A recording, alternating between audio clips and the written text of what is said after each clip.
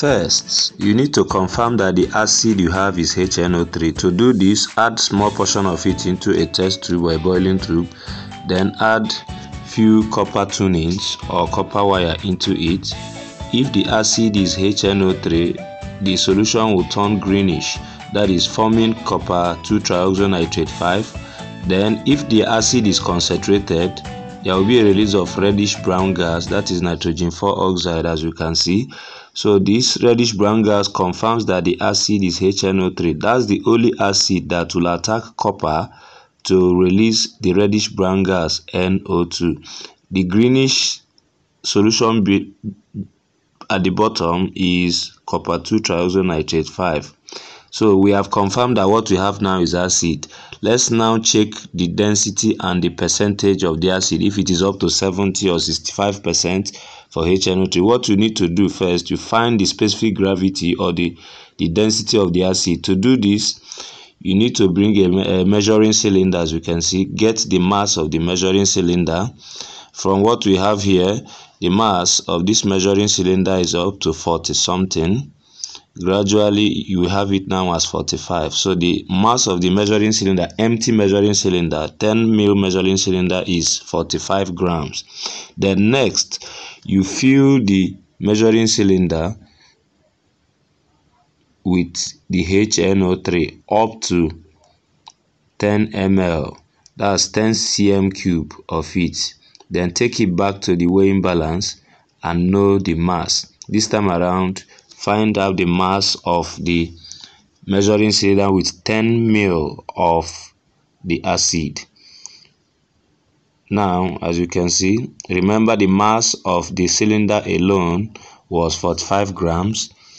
Now we have taken 50 step by step. So what we have now is approximately 58.2 grams should be the mass of both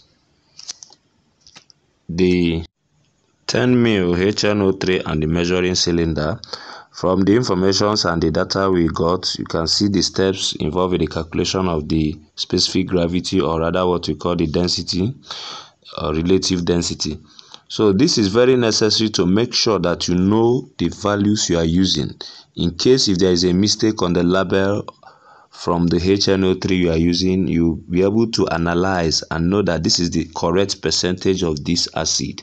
Because most often you see people will just label anyhow, and when you are doing analysis it will be giving you error.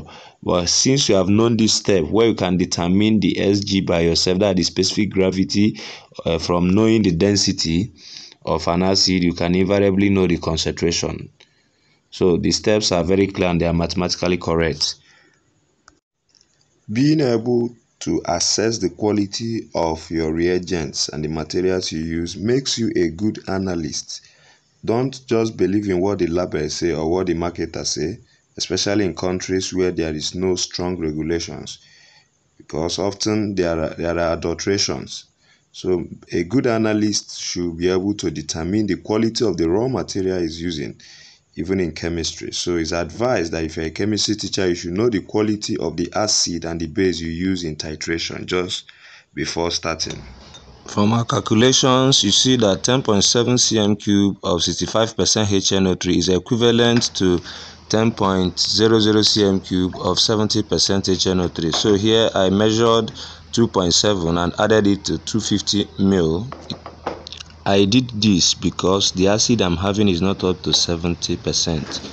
So if I have even measured 10 cm cube, it will still represent nearly the same thing. That's why they say about always, because it's not a must. But this will ensure high accuracy for those that are involved in real analysis. Now, you need 4 grams of soda hydroxide dissolved in 1000 cm cube of water. Then here I measured 1 gram of the soda hydroxide and dissolved it in 250 ml of distilled water. It is still a molar solution of sodium hydroxide. Remember, 40 grams of soda hydroxide represents 1 mole of sodium hydroxide. As you can see, using your weighing balance, you be as fast as possible because soda hydroxide is a deliquescent. You measure it very, very fast and now add it immediately. Though we are expected to use the HNO3 to standardize the aqueous solution of sodium hydroxide during the titration. Now let's do the titration. Remarkable colors during acid-base titration using methyl range indicator. Often students add excess acid. In the center is the neutral color, that's orange. Then there is little excess acid, is a bit reddish. Then here is the color of the methyl in base, not neutralized completely. So you're expected to get orange at the end point, or very pale pink.